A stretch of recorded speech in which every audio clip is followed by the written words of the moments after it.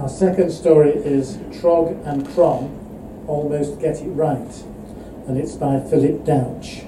This is a story that goes back to a Stroud Short Stories event in February 2013. Philip Douch performs at Story Fridays in Bath, as well as in Stroud, where he regularly hosts evenings called Short Stories for Grown-Ups. He has also persuaded festival audiences to recreate Wimbledon Fortnight and a South Africa-England Test match in his uniquely ridiculous one-man show. Philip won last year's Gloucestershire Writers' Network short story competition and has 3 plays produced professionally. Please welcome to the stage to read Trog and Kron, Almost Get It Right, Philip Douch.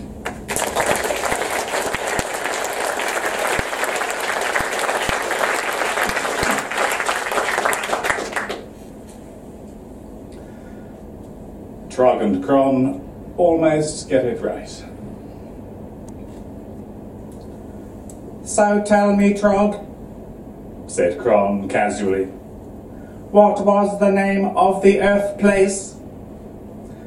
Trog rummaged in the back pocket of his intergalactic trews. He found the inevitable stray cyber coin, some space fluff, and an old paperclip, which he had no memory thought of ever having put there, and no idea what on planet it could be. But the scrap of note parchment on which he had e-typed the name was missing. Had Trog and Kron still been in the module, message checking would have been straightforward, or a swift teleport could have done the trick. But Trog and Kron were not in the module. They were on a Virgin cross-country train mobile, blending with the Earth residents. Or at least, blending with the Earth residents as much as a 3-cornered hat covering your antennae can permit. Fortunately for Trog and Kron, a certain incompetence in the blending department seemed no great hindrance on the train mobile. Whilst gregariousness would not have been at the top of a list of cultural indicators back home on Draz Pluk, they had not previously encountered a species of sentience whose members so steadfastly avoided ocular engagement behaviours when in such close proximity.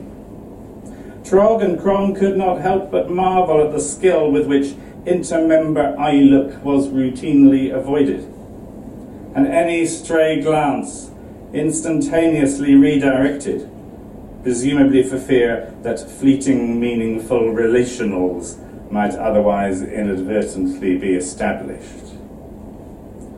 A patrolling Earth resident appeared.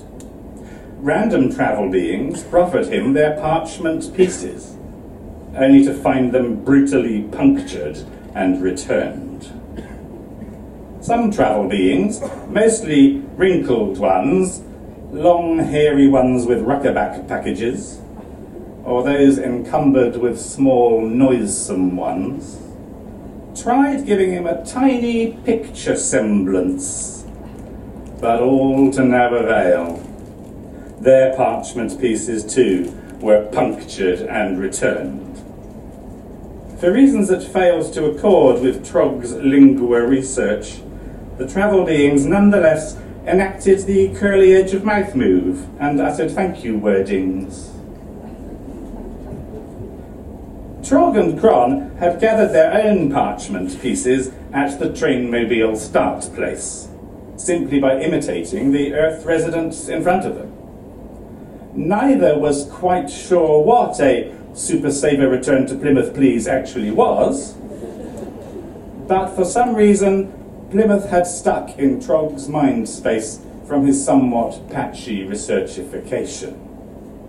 Anyway, obtaining the parchment pieces had certainly seemed appropriately blendish, as did not flinching when those pieces were now duly mutilated and returned.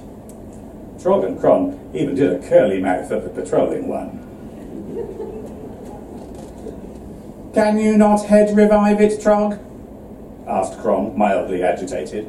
"I know it was short," said Trog, confidently but pretty much uselessly. "So we're going somewhere short then?" said Kron. There was no word for it on Drazpluk, but Kron was a little unhappy, a little worried, and quite a big little off-pissed. Trog was meant to be the brains behind this culturo search, but he couldn't even locate the note parchment.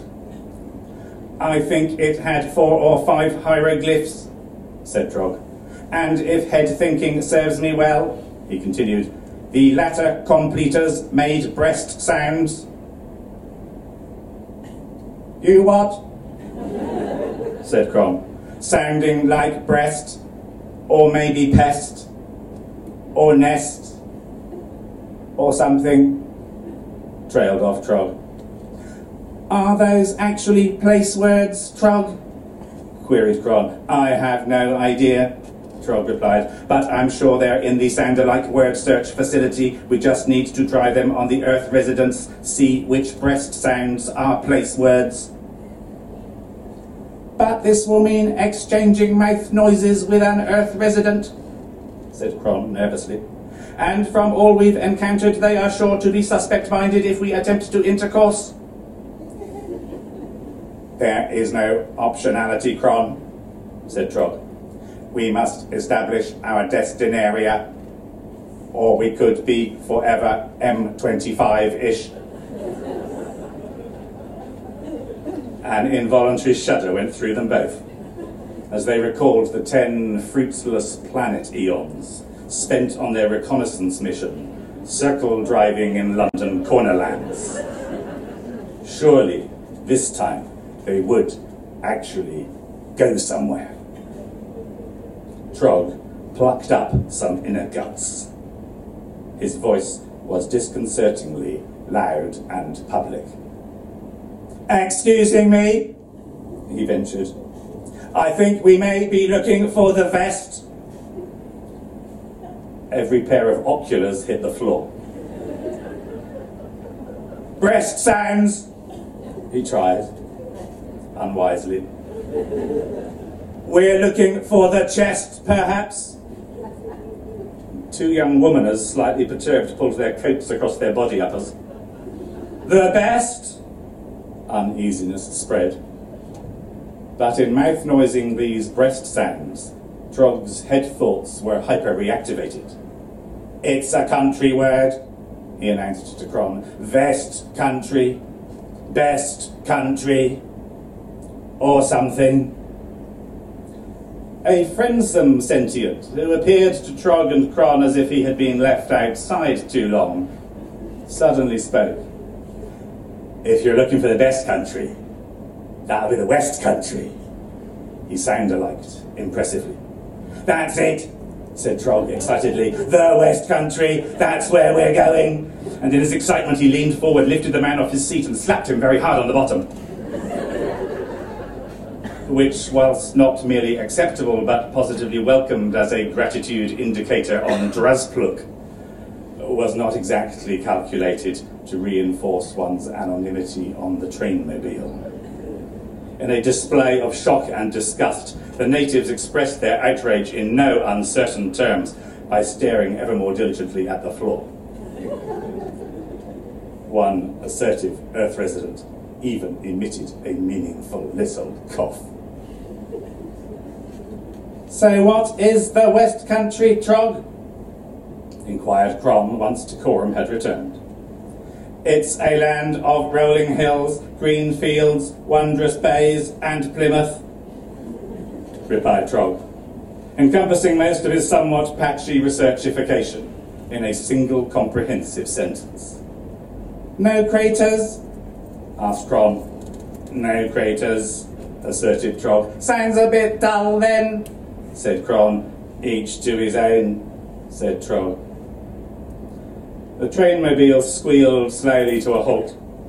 The friendsome sentient self-evicted, lightly rubbing at his rear piece and studiously ignoring his assailant. "I think we need to be careful," said Kron. "No more whacking of the bottom parts. I suspect it may not be culturo apposite." Don't forget, Trog, we need to blend. Look like we belong in the West. Drawing on his final pieces of researchification, Trog reassured his companionator. We just have to order cream teas, eat pasties, and wear these, he said confidently.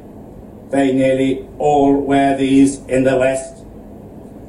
And he produced from his space bag 2 pairs of spurs and a couple of cowboy hats. And since even now no Earth resident gave them any starey looks, Kron was happy to believe that all would be well.